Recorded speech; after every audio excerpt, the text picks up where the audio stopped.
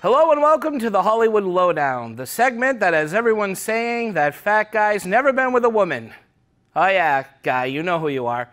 You know, growing up a comic book geek wasn't easy for kids of my generation. Sporting a Superman or Batman t-shirt was an automatic invite to get yourself beat up, leading to years of intense therapy and deeply resenting your middle school. Talking comics made you a target by the elite and alpha males who, ironically, lacked the intelligence to even follow the panel order of a comic book page. And trying to explain the appeal of superheroes and supervillains to non-comic book loving friends or loved ones was like someone trying to explain to me how not all foods need to have melted imitation cheese drizzled all over them.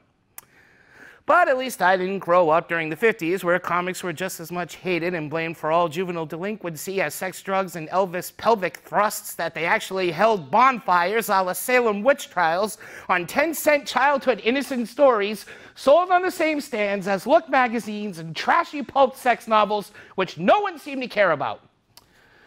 Pretty messed up, yeah, but this was also a time when one thought hiding under a school desk could protect you from atomic explosions. But I digress. Oh, how the times have changed, for now our superheroes have leapt from the comic pages and onto the silver screen, and oh, how they are stronger than ever, some more than others.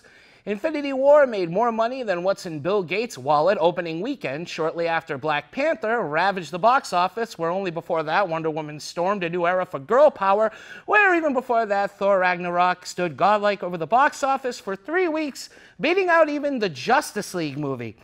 Heck, even the small screen and streaming sites aren't safe.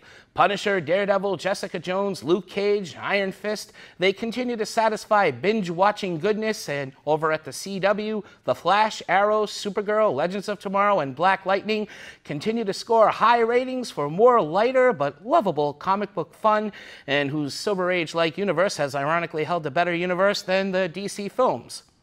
I said universe a lot just then. That's okay. And of course, over at Fox, Gotham continues its own growing Batman mythology, which just seems to get better as the show explores new concepts and ideas into the Batman universe. Where only decades ago, we never seemed to hear much from superheroes, unless you were Batman, Superman, Spider-Man, the Hulk, and what seemed to be endless rebooting of all of them. Now we have new characters dominating the mountain with Captain America, Guardians of the Galaxy, Black Panther, Thor, Ant-Man, and Iron Man.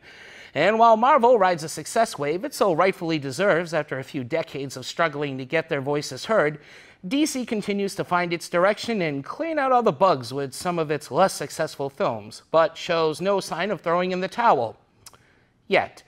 And whether you're a DC or a Marvel fan, or, like me, both, our appetites for superhero movies show no sign of slowing down. From the Marvel Tower, fans are already gearing up for Deadpool 2, Ant-Man and the Wasp, a solo Captain Marvel film, Black Panther 2, and a sequel to Spider-Man Homecoming. Heck, there's even now a Venom picture soon to be hitting theaters, which boasts Spider-Man's greatest villain without Spider-Man. Yeah, okay, makes sense. While over at DC, Wonder Woman 2 will be lassoing her way with a promising sequel, which we hope will lead to a more brighter universe for DC.